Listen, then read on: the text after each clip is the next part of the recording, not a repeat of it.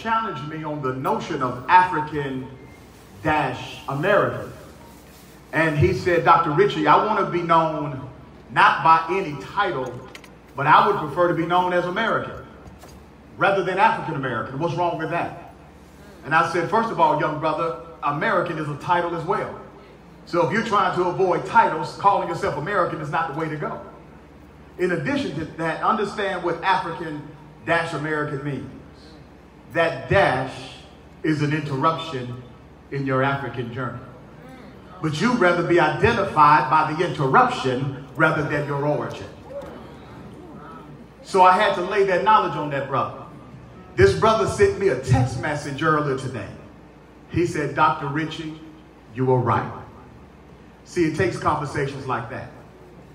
Those aren't easy conversations to have sometimes, especially given the era of social media and how people try to put you on blast for what you believe. We're going to start with our panel discussion.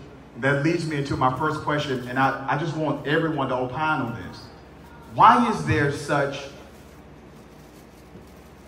a feeling that somehow black folk or African folk in America want to distance themselves from the motherland? And I will go straight down the road on that.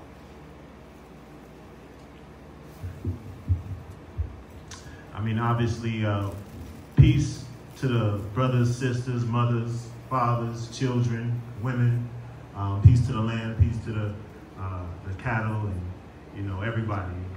But this Ambassador Prince Michael, I want to say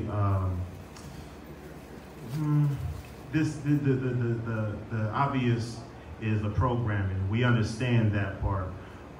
People want to distance themselves from the stereotypes, the stigmas, and things like that. They want to escape oppression. So, I mean, to me, that's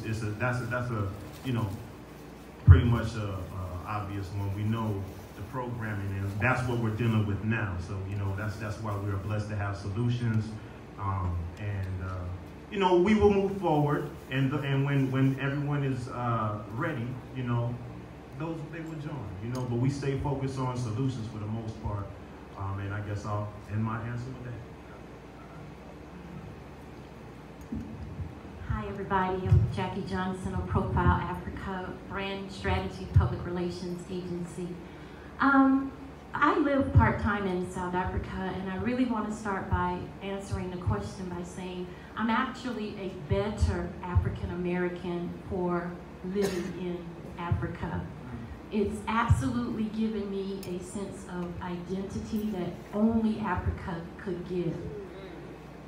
And when it comes to addressing the issue as to why some African Americans want to distance themselves, it is us breaking the curse.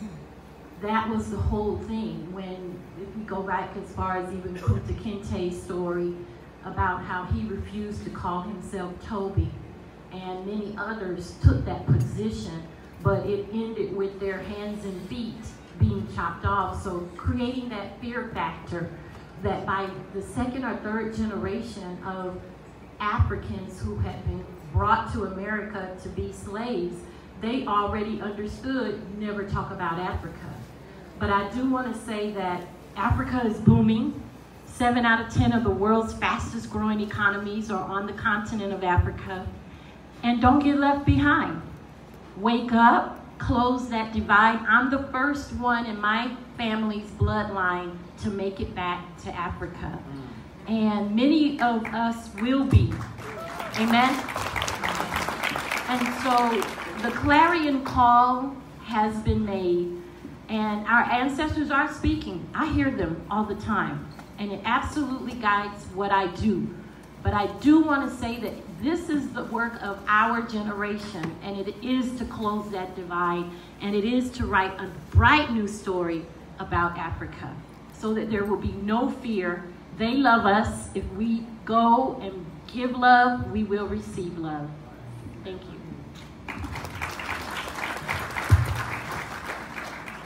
Dynasty Mirror have a platform called Search for Ruru.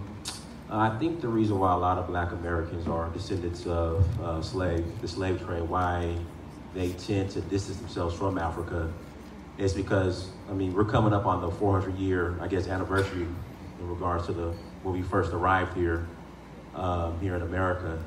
And fundamentally, I mean, we're for the most part, I don't want to say, we're fundamentally American for the most part since we've been here for so long. We're Black American.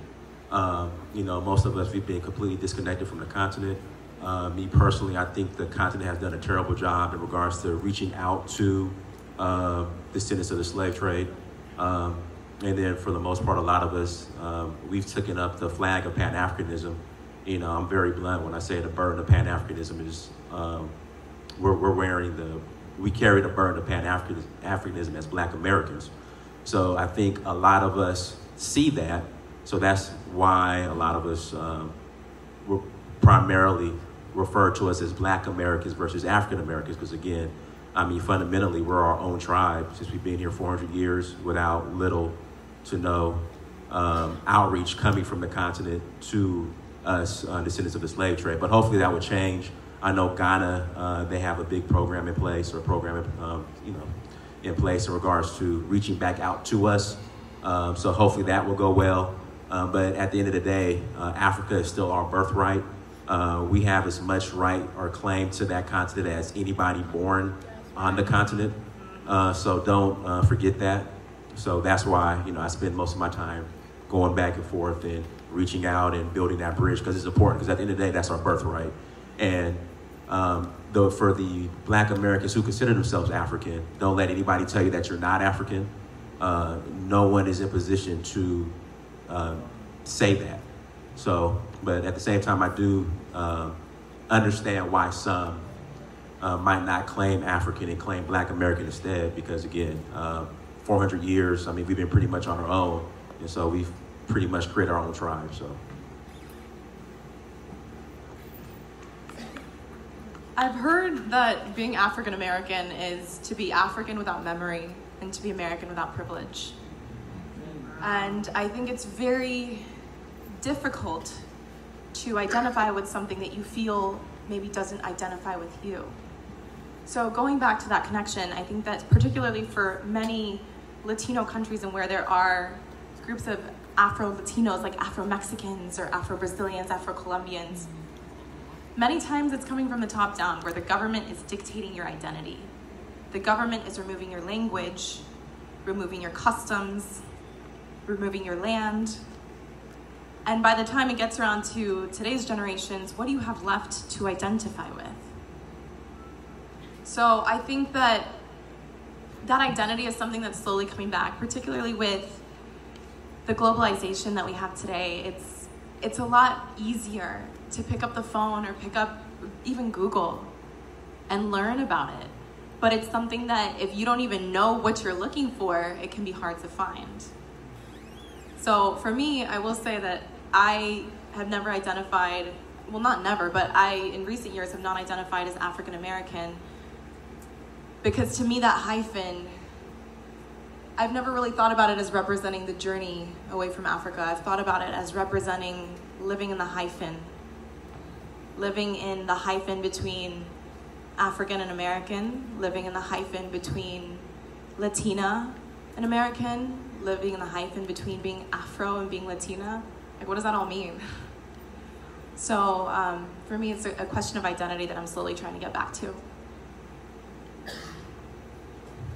Well, based on the question that he asked, there are groups of people in our community that